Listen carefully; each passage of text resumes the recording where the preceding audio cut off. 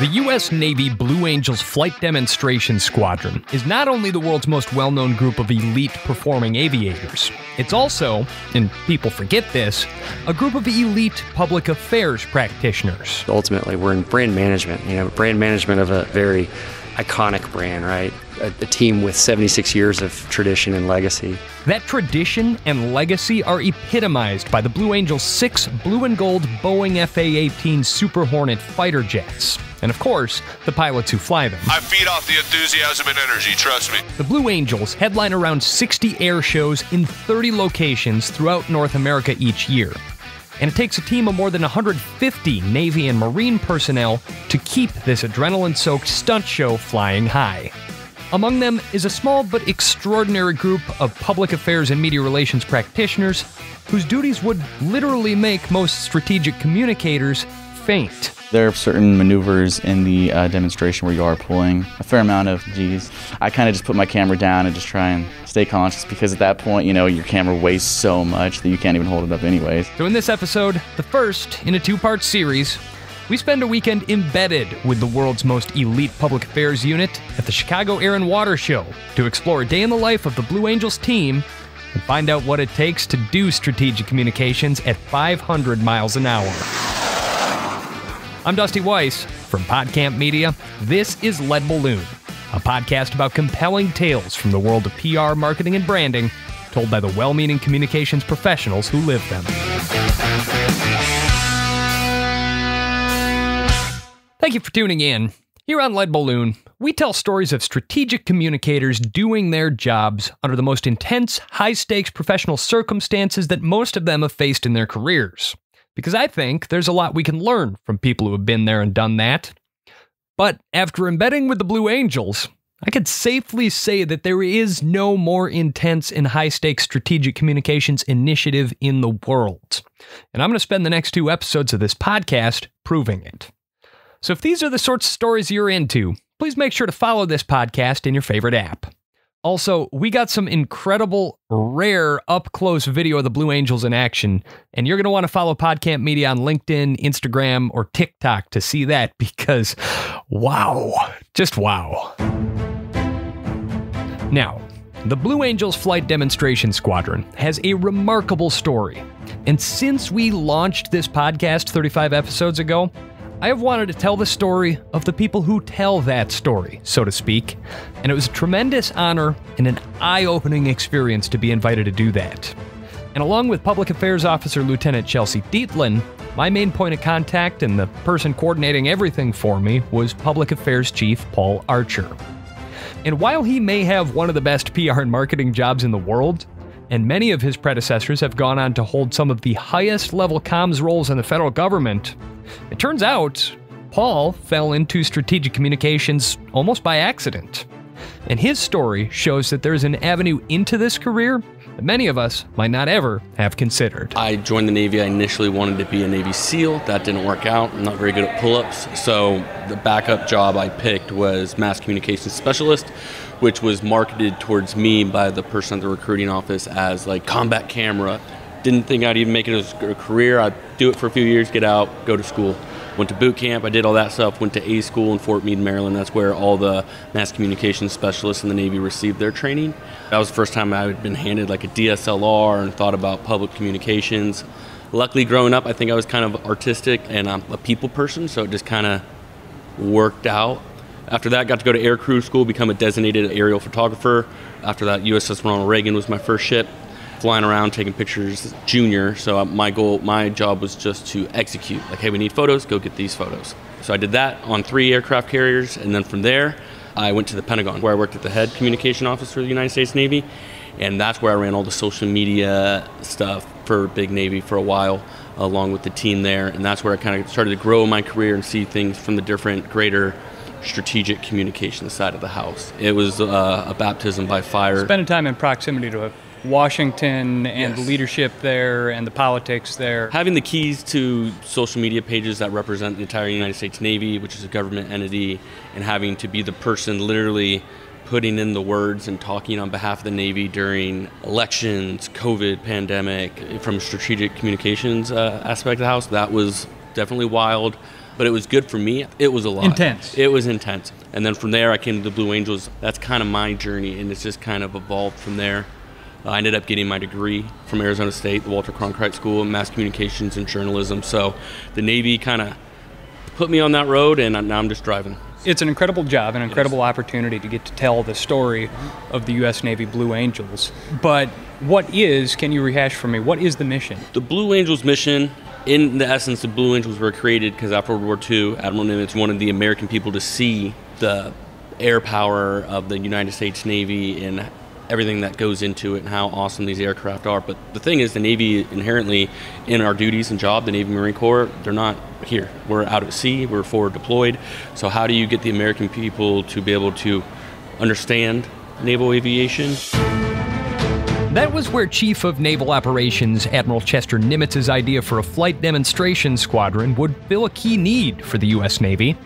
4 aviators, experienced combat veterans of World War II's Pacific Theater, were selected as the inaugural class of pilots for the unit and set to work developing a choreographed air show that would capture the public's imagination, boost Navy morale, and help the Navy better position itself for a share of the U.S.'s shrinking post-war defense budget.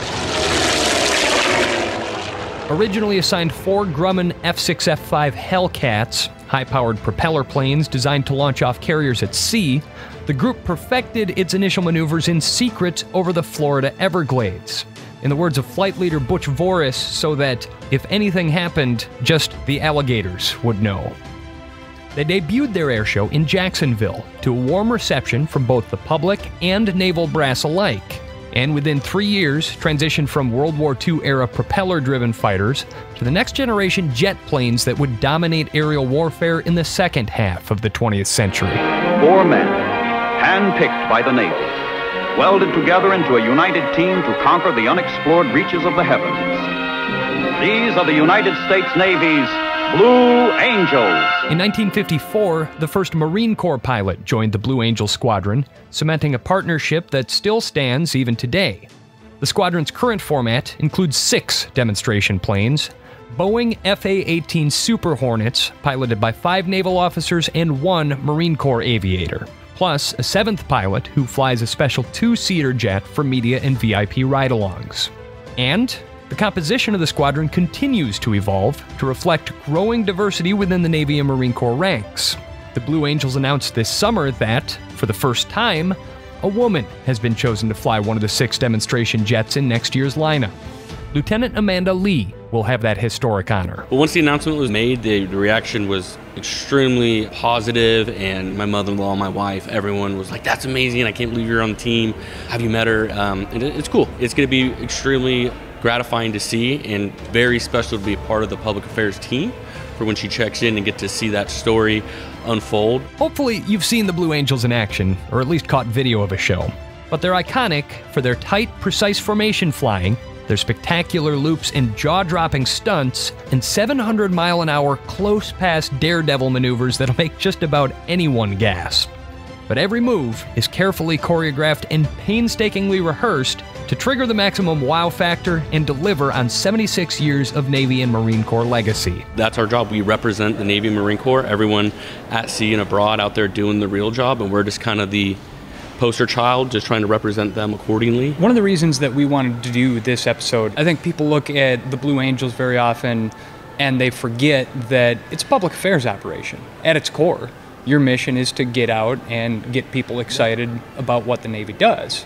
In essence, everyone on the team is a public affairs person because everyone on the team is out there with the public. They go to the schools. If you're wearing this uniform, you are representing the Blue Angels. So we do provide PA training to everyone on the team, from our supply department, medical, the ones spinning screws on the jet, and turning wrenches, and they are also representing the organization as a whole, so they have to get kind of spun up on the public relations side of the house. Ultimately, we're in brand management, brand management of a very iconic brand, right? A team with 76 years of tradition and legacy, and ultimately we're protecting that. Commander John Fay leads the team of 150 Navy and Marines who keep the Blue Angels flying. He's also a former Congressional Affairs staffer in the Office of the Secretary of Defense. And we started our weekend with the Blue Angels, shadowing the public affairs team as they documented Commander Faye's speaking engagement at a high school south of Chicago. Good morning, Bulldog Nation. How are y'all doing? That's where we met MC1 Cody DCO, one of 3 mass communication specialists who serve under Chief Archer. Cody told us that the Friday before any particular air show is typically packed full of public appearances at schools, hospitals, and wherever else the Blue Angels can make a splash. And the purpose is to kind of go and speak to the children, and the whole thing is about like inspiring culture of excellence, you understand?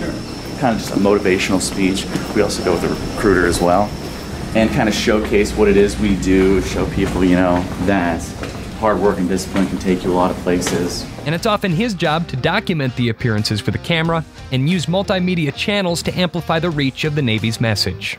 His is a job that entails regular travel on weekends, long, grueling hours, and near constant activity. We definitely don't have any dull moments, Every day is filled with a lot of work, but it's incredibly rewarding. And also just keeps you on your toes. It makes you a better public affairs professional, because obviously at this command, it is very public affairs intensive. So you have to kind of carry that everywhere with you where you go. It's kind of like you're always on.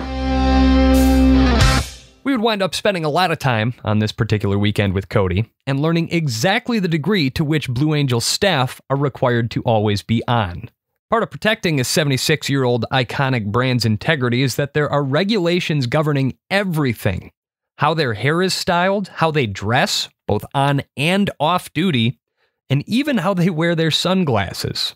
But after the appearance at the high school, we peeled off from Cody for a moment to meet up with another member of his team, MC1 Bobby Baldock, who was also shooting photography, but of a more extreme subject matter. So today I have the privilege of flying in the back seat of one of our 2-seater aircraft. We met Bobby at an airfield in Gary, Indiana, just over the state line from Chicagoland. It's from here that aircraft in the Chicago Air and Water Show take off, land, and operate for the weekend-long event.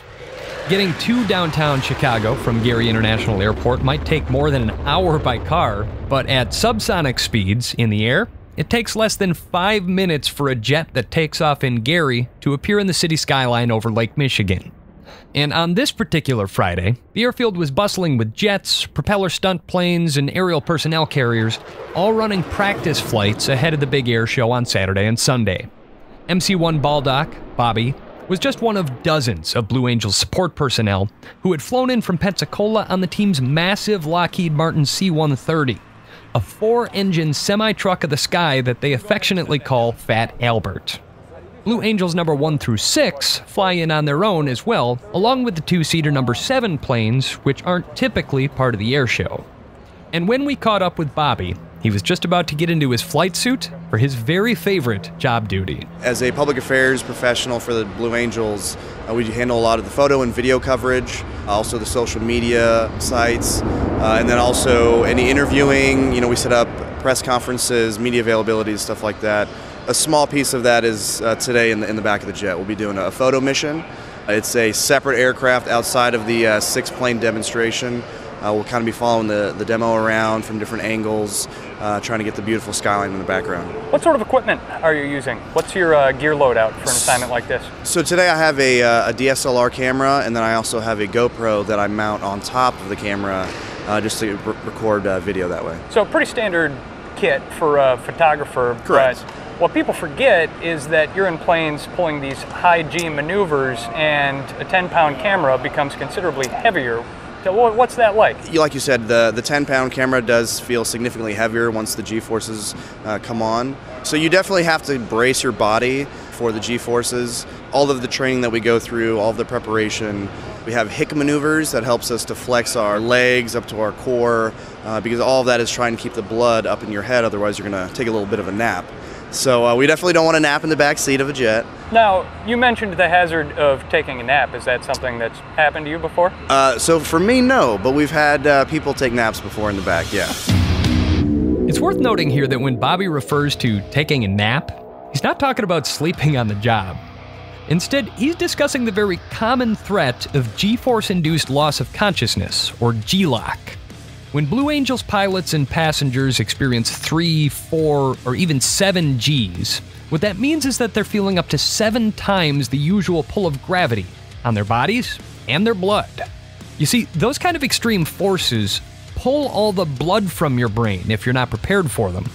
And when that happens in the midst of a high-G maneuver, it results in instant unconsciousness and or nausea, among other symptoms. It makes it a little bit difficult to breathe. That's why we're all required to go to like G-force training, which basically teaches us how to flex our body in a way that's going to help keep blood in your head so you do not black out. MC1 Cody DCO, who also gets assigned to photo missions in the 7 plane, says that shooting photography in 3 or 4G maneuvers requires a high degree of physical conditioning, but that taking pictures in the midst of a 7G maneuver is basically impossible. I kind of just put my camera down and just try and stay conscious because at that point, you know, your camera weighs so much that you can't even hold it up anyways. You don't really understand how it feels until it hits you. We can tell you all sorts of things in advance on how to prepare yourself, how to flex your body, but once it actually happens, it's real. MC1 Bobby Baldock says they regularly coordinate media and VIP ride-alongs to help amplify the Blue Angels' impact in the communities where they perform. We were in Hawaii last week, and we had the privilege of flying Max Holloway, the UFC fighter. He's never been knocked out, but he had a GoPro, obviously rolling in the back seat, and he said, "My knockout streak has ended," you know, it's because he passed out. I mean, you can be in fantastic shape, but just if you don't understand, you don't expect the sheer force of what's going on your body, it'll catch you off guard. And his advice to first-time riders is to maintain good physical conditioning and take care of your body. A lot of it is staying hydrated. You know, you want to make sure you get a good night's sleep prior, get a little food in your stomach. The first couple times, obviously, is harder than afterwards, but once you kind of build up a little bit of a tolerance, then it helps you, stay awake. What sorts of G-forces are you experiencing when you're flying in 7? Well, it really depends on the mission. So in the demonstration, if you are in the 5 or the 6 position, those are our 2 pilots that pull the most G-forces. They display the maximum capabilities of the aircraft. And then all of our diamond pilots, the 1 through 4, they display the precision, the slow speed, handling characteristics. So it can range anywhere between 2 to 3 Gs up to our highest maneuver, which actually is our closing out maneuver. The pitch up break, that can range 7, 7.3, somewhere around there. It's definitely, do you like roller coasters? Oh yeah. Well, this is the most intense roller coaster you'll ever experience. What are you looking forward to about flying over Chicago today? Well, Chicago, it's a beautiful city, you know, and I'm looking forward to seeing it from the air. It always makes a communicator's job easy when you have a backdrop like that. You know, the photos almost take themselves. So I'm really looking forward to it. I had the privilege of last year flying over San Francisco, and so we'll kind of see which one I like more. So Bobby peeled off to go get into his flight suit and prepare for his flight in the 7 plane, documenting the other 6 Blue Angels fighters as they executed their warm-up flight over the city of Chicago. And we reconnected with MC1 Cody DCO, whom we would be shadowing for the next part of the day's itinerary, an incredible and storied exercise called the ground show. Right now we're getting ready for the ground show to take place. Basically, it's our enlisted team launching the jets out. My job is going to be to go around, take photos, and create content for us to release later from that. Got it. We're talking the full Magilla, video, audio, social, yes. All the above? Yes. So usually when we go on the road, public affairs is one of one. There's only one of us. So we kind of have to be thinking the entire time, what do I want to shoot for video, what do I want to shoot for photo, so we can create it all at the end. So there's a lot of planning that goes into it and a lot of on-the-fly thinking as well. But before the pilots make their dramatic entrance, MC1 Bobby Baldock re-emerged from the hangar and strode across the tarmac. Navy blue flight suit, camera casually in hand at his side, aviator sunglasses, and the cocksure attitude of a person who regularly gets to ride in a $50 million exemplar of advanced avionics. This guy just knows how to make an entrance. Here we go. Fun adventure time. When he reaches the plane, Bobby hands his camera to number 7 crew chief Cameron Tuzon and bolts up a ladder into the back seat of the plane. Cam then helps him through the 5-minute process of settling in, getting his helmet on, and checking his comms equipment. Our 7 crew chief helps me get all strapped in. He does a little safety check, make sure all the harnesses are safe and tight and secure. Because we will be going inverted today, so I'm going to make sure I'm not hitting my head on the canopy. What other equipment you wearing right now? You said you had to put on a special flight suit. So we have safety harnesses. There's lower and upper straps that help in case of ejection. They help ensure that my legs come in tight prior to exiting the aircraft. And then are you wearing anything else under the flight suit as far as like blood flow, that kind of stuff? Nope, I just got my undershirt, my socks and boots. None of the pilots wear G-suits or anything, so in turn, we don't wear G-suits in the back. Okay. Something different, obviously, than what they operate with out in the fleet. With Bobby's preparations complete, that meant it was almost time for the squadron to lift off. So we followed Cody back to a good vantage point for the upcoming ground show. Once the jets come online and everything, you guys are going to stay right next to me. And we're not going to go anywhere dangerous, so don't worry about that. Also, will prevent you from getting yelled at. Cody gestures over to the crew coordinator, who has positioned herself in the middle of the tarmac, wearing an imposing radio headset and very clearly in charge of everything that happens on the ground here. I make a mental note that she is definitely not one to be trifled with, as each crew chief takes their position at the nose of their individual planes, which are lined up on the tarmac in a precise row. A flurry of bright blue at the end of the line announces the arrival of the Blue Angels pilots. The crew coordinator snaps the crew chiefs to attention. Here we go! The chatter of the airfield dies away, and there's no sound but the wind. The ground show has begun. Patiently, methodically, the pilots form a line, falling into parade rest stance with their arms behind their backs. At the far left is Captain Brian Kesselring, commanding officer of the Blue Angels and flight leader, Blue Angel 1 in the 6-plane formation. At his command, the other 6 pilots snap to and begin striding in tandem along the row of waiting jets, snapping off a smart salute to the crew chiefs standing at attention. As the formation reaches each plane in turn, its pilot breaks away from the others in a sharp 90-degree turn, salutes his crew chief, and approaches the ladder, which he ascends with a choreographed, almost robotic bearing. Even the way they slide into their seats is highly orchestrated, a show of respect and even awe for the incredible flying machine that they're about to push to the limits of human endurance. Their crew chiefs as well have a part to play in this show, standing at the top of the ladder and helping them strap in and don helmets in a carefully rehearsed dance that plays out every time they take the planes into the air, even if it's just for a routine flight and even if nobody's watching. Through it all, mass communication specialist Cody DeCio is snapping away with his camera, long lens affixed to heighten the visual drama to the full extent, moving from vantage to vantage because he knows this dance step for step as well. And then they'll send a signal down the line, you'll hear them hype up their pilot, they all come down at the same time, put the ladders up, come to the front of the jet, and they start the process of starting up the jet. Nice. In a moment, that is exactly what we see. As the crew chief's encouragement echoes out across the tarmac, they slide down the ladders, fold them into the side of the planes, and stand ramrod straight. Then, at some inaudible signal, they sprint out 10 paces, turn, and face the planes.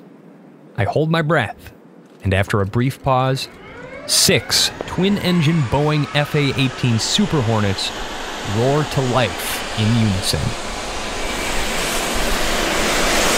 The sound quickly drowns out everything else at the airfield as Cody moves along the line, capturing images that will populate the Blue Angels social feeds.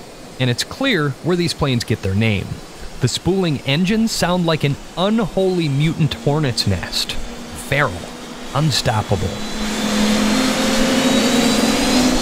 There's no chance of yelling over that noise, even with radios, so the crew chiefs signal the pilots using karate-like arm movements, and the pilots test their control flaps in response, the planes rocking from the motion like eager horses at a starting gate. As each plane finishes its ready checklist, the crew chiefs fall into parade rest. There's a puff of white cloud as the pilots test their smoke canisters in unison, and the crew chiefs turn as one and run back past the crew coordinator. Their duties complete, they adopt an easy swagger, laughing, backslapping, and high-fiving like they've just won a football game. Because every takeoff is a celebration, whether there's a crowd of onlookers or not. And as the crew coordinator stands at attention, urged on by the applause, the cheers, and even the rock and roll horns of the crew, the Blue Angels pull away in sequence. 1, 2, 3, 4, 5, and 6. With MC-1 Bobby Baldock and his 7 pilot trailing close behind them, and taxi off down the runway. Bobby has his job to do up in the sky, and mass communication specialist Cody DeCio still has his own set of duties here on the ground. All right, now we're going to shoot the takeoff. Awesome. We cross the tarmac to a spot that Cody scouted out the previous day. A big challenging part of the job is the fact that you're kind of shooting the same thing every single time. So every single demo that you go to, you're trying to think, how can I show it differently? How can I make it more interesting than before? So the gears in my head are always turning, trying to figure out how to do it differently. In another minute, we hear the planes screaming down the runway. First, 1 through 4 take off in their diamond formation. Then the solos, 5 and 6 in tandem, and finally number 7 in the photo chase position. They tear off in the direction of downtown Chicago, and just like that, we finally catch a break in the action. Cody, that didn't suck. Of course it didn't. Great time. So whenever I'm working an air show and I get a couple minutes of downtime, usually what I'll do is I'll go to my vehicle and I'll set up my laptop, and that's when I'll start doing my editing, sending out emails, getting a hold of my point of contacts, just trying to get anything done in the space that I have, you know? Mm-hmm. Basically, our hangar and our vehicle turn into like a mobile editing station. So, for instance, yesterday we shot the launch of the aircraft. All of our stuff has been edited and approved, and now that all I have to do is take the product that I created yesterday and now draft up a post for social media and then post it. Mm-hmm. And then obviously take the photos that I just took, download them, start organizing them and editing them, and then getting them ready for tomorrow. Right, yeah. And then you do it all over again. Yep. I admit that until I watched that ground show, I hadn't really fully grasped what XO John Fay meant when he said that the Blue Angels was an exercise in brand management. Every movement, every action, no matter how routine, choreographed to within inches and seconds, is a part of that brand. And so too are the love and enthusiasm that these pilots and technicians demonstrate for their jobs and their planes. We hang around and get to know Cody a little bit better in the ready room, and before too long, a series of roars announces Bobby Baldock's return along with the rest of the squadron. We run out to greet him in the hangar and find him looking tired, but grinning, and soaked in sweat. Tell us about your flight. It was awesome. Yeah, that was one of the coolest experiences I think I'll ever get to be a part of. They are literally flying between buildings, and the precision and the maneuvering, it's insane up there. Now today was kind of a warm-up flight, right? Today was a practice demonstration, yes sir. There weren't necessarily the crowds out along the lakefront right there, but there were still a lot of people. Yeah, it was cool. We could look down and see all the boats that were out there on the water. It was pretty neat. You don't ever get nervous flying up there, do you? No. The people that are flying the jets that I'm flying with, they are professionals. They know exactly what they're doing. Everything's about communication up there. So they're really good at saying, hey, some G's are about to come on, kind of brace yourself. So come back from a mission like this, obviously you're pretty wore out, pretty tired, a little bit sweaty. Yeah. You'll the AC is relatively good, but unfortunately they don't have air-conditioned seats. You're working out up there, right? The camera feels heavy when you're pulling the G's. You're straining your body, you're flexing your whole body to keep the blood flow up in your head. So I'll feel it tomorrow for sure in my legs. It'll be it's like a really intense leg workout. A really intense leg workout, where you might pass out, and you'll definitely be subjected to otherworldly levels of physics brute force. And that's what MC1 Bobby Baldock considers a good day. But, coming up after the break, the one force against which the power of the US Navy's most fearless aviators pales in comparison. If there's not enough visibility or if the cloud coverage is too low, then they won't be able to fly. How does the Blue Angels public affairs team backstop against Mother Nature at the Chicago Air and Water Show? And I ask them whether they think I could hack it as a member of the team, with a surprise twist. That is coming up in a minute here on Lead Balloon.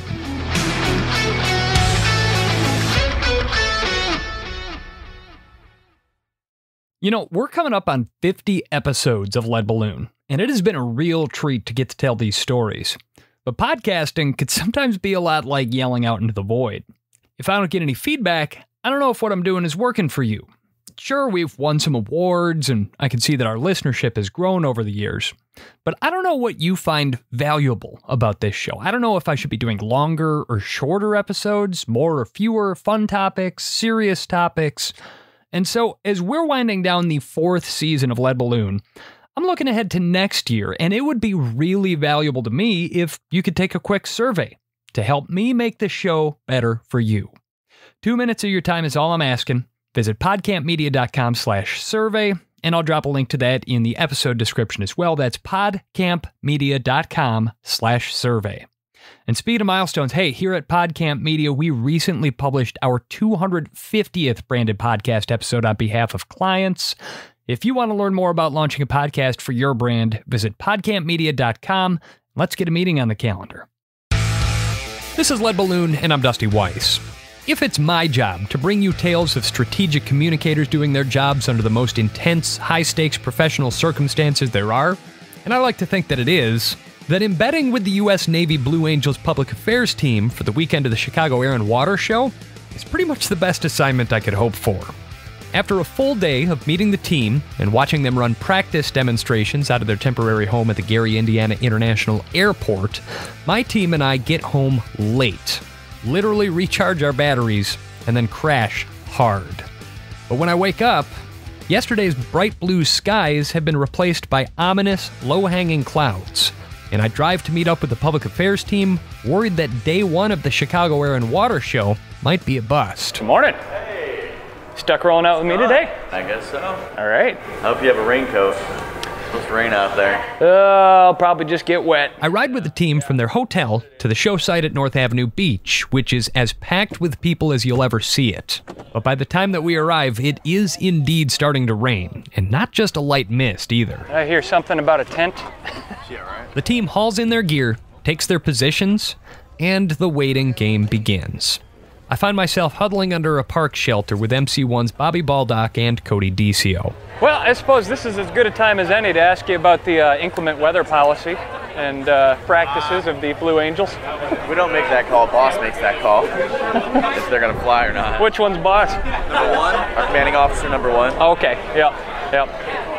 Is it just a lot of hurry up and wait? How does it work? Well, I mean, obviously safety is the number one concern, so if they're not able to fly the demonstration safely, they're not going to do it. A lot of it is kind of like a game time decision where we can potentially send up our number 5 pilot. He'll do a weather check. If there's not enough visibility or if the cloud coverage is too low, then they won't be able to fly. Shortly after, we're informed that the show is officially delayed. Scheduled for 1 p.m., the show can only be delayed up to an hour because the airspace is only reserved until 3 p.m. And yet, in spite of the grim news, Cody notes that the Blue Angels crew is all smiles, talking with members of the public, taking pictures with them, and laughing plenty. Like, the public affairs mission still isn't going to stop. Just because they don't fly doesn't mean that we aren't going to somehow get content to post. So in the event like this, we're going to just put our brains together and just try and come up with something, because obviously social media platforms are very important nowadays, and we don't want to go without posting just because the weather didn't cooperate one day. So I've got some stuff from the past couple days that I've kind of just saved just in case something like that happens. So we will have content to post regardless, you know, even though we might not be able to shoot today. Still, I'm as nervous as anyone because I came all this way to see the Blue Angels fly, damn it. Looks like some folks have stuck around anyway. The ones that have a tent. But with 2 o'clock drawing near, slowly, the rain begins to lighten. And Cody decides it's time to get in position at what they refer to as center point, literally the middle of the air show, the geographic target over which the Blue Angels squadron centers its performance. For this show, center point is a desolate, wet stretch of sandy beach that's closed to the public, where a handful of Blue Angels technicians have set up the communications cart, a mobile radio control room powered by a portable generator that lets them coordinate from the ground with the pilots in the air. We get an encouraging sign as we approach,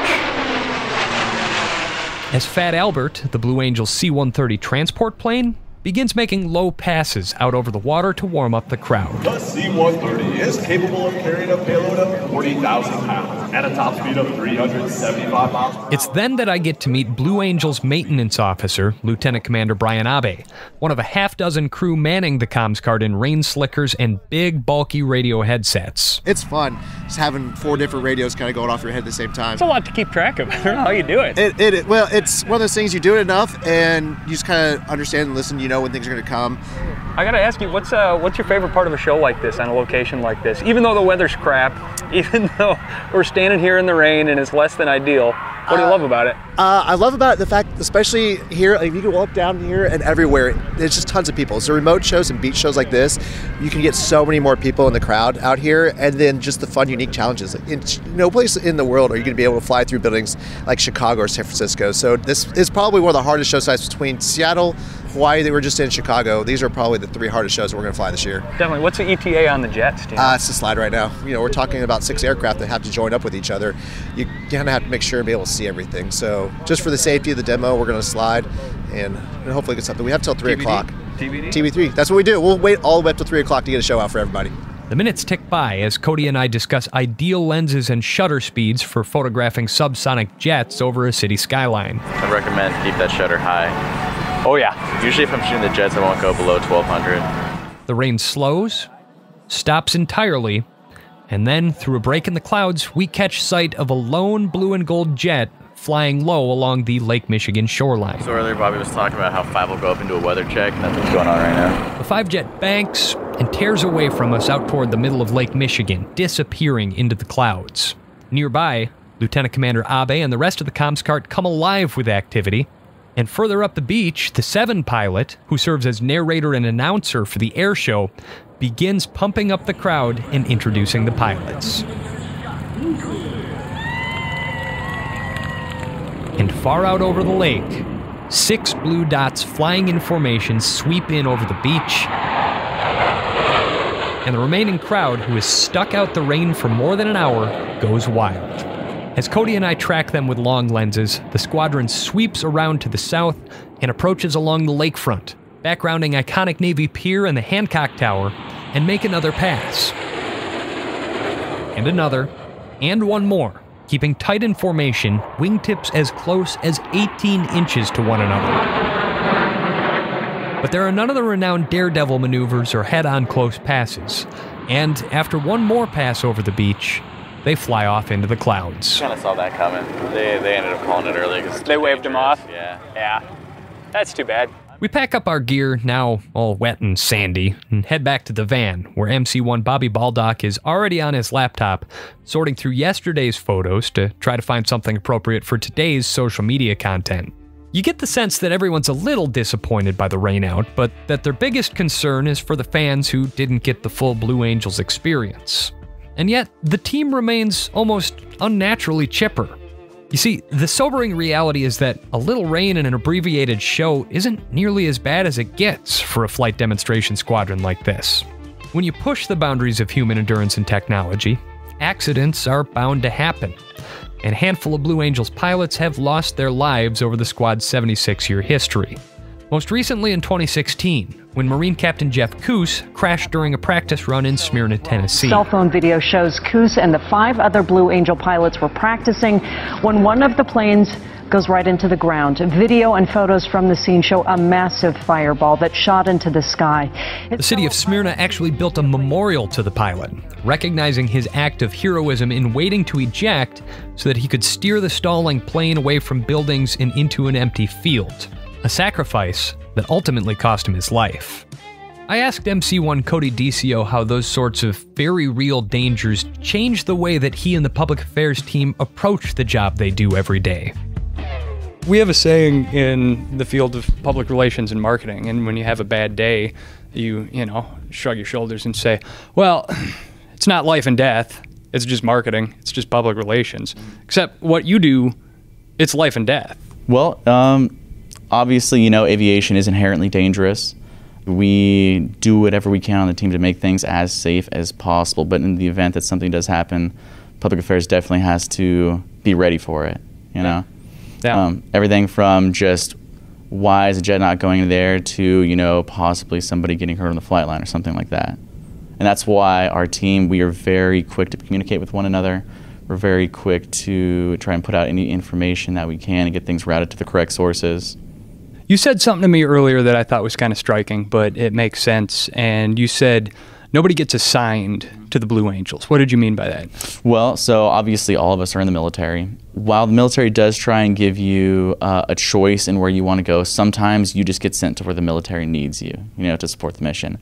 At the Blue Angels, that is not the case. It's a special detail. Basically, you have to put in an application to join the team, and when it comes to our team specifically, you also have to do an interview, and that's so we can really get a feel for who the person is, see if they're going to be a good match for the team, because one, we're spending an incredible amount of time with each other, and then two, this command is more physically demanding than a lot of others, so we need to make sure the person's going to be up for the challenge. So that is why everybody is screened and hand-selected before they come to the team. And that's why when you interact with some of the people on the team, you'll notice that there's kind of a consistent level of enthusiasm. People are ready to come to work. People are ready to work hard. Even when we're stuck working for 12, 13, 14 hours, people still maintain that positive attitude. And that takes a lot of discipline, and it takes the right attitude, certainly. And the fact that you're here now, that's got to be pretty validating. Oh, absolutely. This is an elite assignment. I remember when I got my phone call, I was absolutely ecstatic. I was in southern Japan at the time.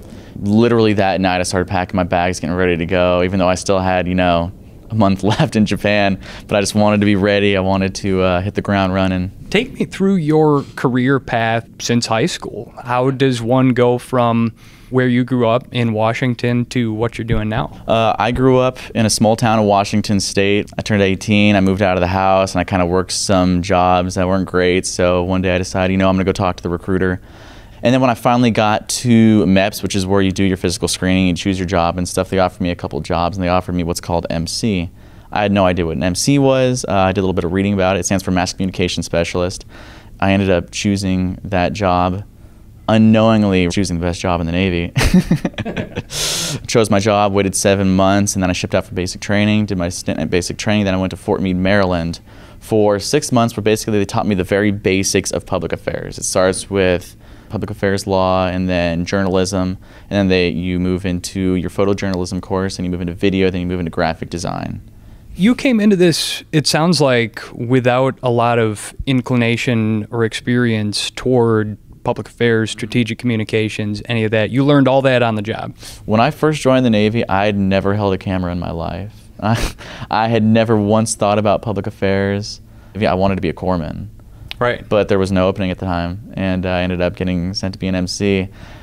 Have you discovered something about it that you love? Do you think that this is a career that you'll stick with now, even perhaps past your service in the Navy, if there comes a time when you step away from that? There are definitely things that I absolutely love about this job. Being able to go around, speak with new people all the time, learning their story. I'm a pretty talkative guy, so I love just going around chatting with people. I love being able to make friends with people and then tell their story to others, because it's great, watching someone's eyes light up, things like that. Also, I'm not just sent to do my job and that's all I know. My job is basically to go around and experience everybody's job and tell their story. Right. Which is a very unique experience, someone that you're never going to get anywhere else in the Navy. As far as the civilian side, absolutely. I would definitely think about doing it, just because, this is what I've been doing now for 8 years. So I feel like it would be a very good transition, especially being in the Blue Angels, where it's such a high-paced environment. I feel like this command definitely would set you up for success. One notable example of just how true that is MC2 Cody Hendricks. Having served almost 3 years as a Blue Angels communications specialist, and having been promoted to Petty Officer 2nd Class, he's been doing this longer than either MC1's Cody Decio or Bobby Baldock. I'm sure that you've had the opportunity to interact with other professional communicators, maybe from a corporate background. When you tell them what you do on the job, how do they react? The general sentiment is it's a lot, to be a part of the most forward-facing public affairs program in the Navy, it's an amazing opportunity, and we're all just super lucky to be able to do it, because it's only a short stint. We're here for 3 years, and we all come from the Navy in the Marine Corps, and we all go back to the Navy Marine Corps. So we just try to make the most of it while we can. You're in your 3rd year now. That's right. That means that your time with the Blue Angels will be winding down eventually. What do you have next, do you think? Do you know yet? I do know, yeah. I'm going to the White House Communications Agency. So excellent. I'll be working in D.C. at the White House, and congratulations on that. That's an excellent little promotion there. Yeah, I've had the occasion to interview a couple other White House communicators on the podcast, and I think they will tell you that, once again, you're entering in elite fraternity, and it's something that, you know, you'll take with you and cherish for the rest of your days too. But that's really, really excellent. Congratulations. Thank you. Yeah, I'm excited to get there and to learn from a lot of people who've been doing it for years and are, I mean, super professional in the industry. So I think it's a great opportunity, and I'm super excited. I get the sense that people that work for the Blue Angels in any capacity, but particularly a public affairs capacity, that's a thing on a resume that opens a door for you. Do you get to stay in touch with other people who have previously held the position that you have right now? What have some of them gone on to do? It's a great question. I mean, so public affairs officer, for example, John Kirby, he's now he was the CHINFO, so the Chief of Navy Information. I mean, I think he was the Pentagon spokesperson and now way up there. So, I mean, that's just one public affairs professional who went on to do great things. But there's a bunch. I mean, there's a guy, he was on the team in the early 2000s. Now he's like the director of communications at the FBI. There are a lot of people in the military public affairs sector. With our experience, we get to go on and work in government and three-letter agencies that value our experience with the military. So a lot of stuff in that sector that I personally am really stoked about and would love to be a part of. Looking at the time that you've spent here and knowing that there's transition on the horizon for you, what are you going to miss the most about the Blue Angels? There's so much. It's such a special place. I think the biggest thing for me is working amongst a bunch of like-minded individuals who all really want to be here. We have the saying, I'm sure you've heard it, glad to be here, where everybody is just happy to be at the place they work. They applied to be there, and they consider themselves lucky, and it really infects the entire work culture, and it's such a positive place. And of course, there's going to be down days, but I mean, more than any other place I've worked, the teamwork and the camaraderie, it's so tight-knit, and it's absolutely what I'll miss the most, and I think I'll be hunting for that the rest of my career. Finding serenity and fulfillment in the extremes. It's something we try to celebrate here on this podcast, and the reason that we do is because those intense, those scary, those extreme moments are the crucible that forges unflappable strategic communicators. Spending a weekend embedded with the Blue Angels public affairs team, Cody, Bobby, Cody, and their public affairs chief, Paul Archer, as well as the rest of the team, gave me a new appreciation for just how true that is. And it left me wondering, being the best of the best is more a piece of military culture than a piece of PR and marketing culture. But how many of us working in the strategic communication field could even hope to try and work under the conditions that the Blue Angels public affairs team excels in every day? I put that question to the Blue Angels public affairs chief himself. So I've got to say, MCC Archer, yes, we've seen and done some incredible things, and I've just got to say it's been a privilege for me to get to follow you guys around and see how you do your job in this incredible and storied unit. But I've got to say, in my opinion, I don't even think that 1 out of every 10 public affairs professionals could do the job that you do. What do you think? Like I said, we try to be humble. I think we got a talented team here we couldn't execute our mission without. I love the guys. I love our shop from PAO all the way down through. I will agree with you. I do not think it's for everyone, so I'm very fortunate and lucky to be working with the individuals we are. I think we are cut from a different sort of high tempo, ready to rock and roll cloth, and we're just trying to do the best we can representing the Navy Marine Corps at every show site around the country. I mean, you've seen me in action here a little bit, lugging the camera around a little bit. Do you think I could do it? Well, there's only one way to find out.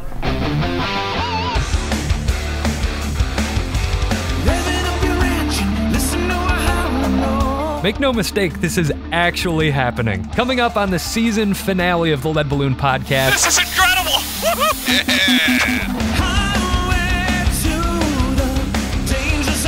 The Blue Angels public affairs team straps me into the back of an FA-18 Super Hornet, trains me on G-strain exercises, loads me up with air sick bags, and Lead Balloon becomes the first podcast to fly with the U.S. Navy Blue Angels. You're gonna roll inverted and then pull for the back half of the loop. You ready to go? Oh, hell yes! Can I hack it in the danger zone? Will I black out under the 7 Gs of strain? Tune in November 1st for the story of this incredible, once-in-a-lifetime experience. And make sure you're subscribed to Lead Balloon in your favorite app so you don't miss this one when it drops. Also, we captured a ton of video of the Blue Angels in action, and it is so cool. We're going to be releasing the whole thing as a video mini-doc.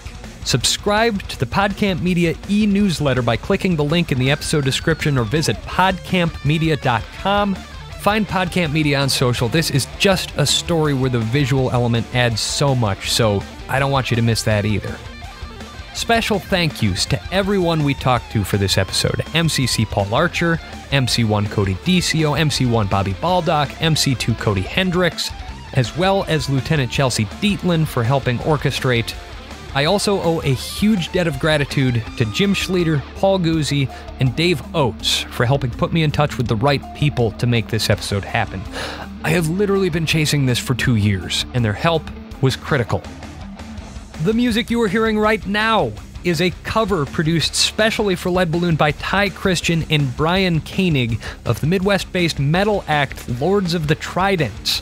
If they can make Kenny Loggins sound that epic, just imagine how great their live shows are. They're going to be playing in Chicago, Grand Rapids, and Toronto in October, and they're touring Japan in December. LordsOfTheTrident.com. Additional music for this episode by Michael Bergoglio, The Revolution, and The Realist. Lead Balloon is produced by PodCamp Media, where we provide branded podcast production services for businesses. Our podcast studios are located in the heart of beautiful downtown Milwaukee, Wisconsin, but we work with brands all over North America. PodCampMedia.com. Larry Kilgore III and Beatrice Lawrence helped out with audio and video recording for this episode.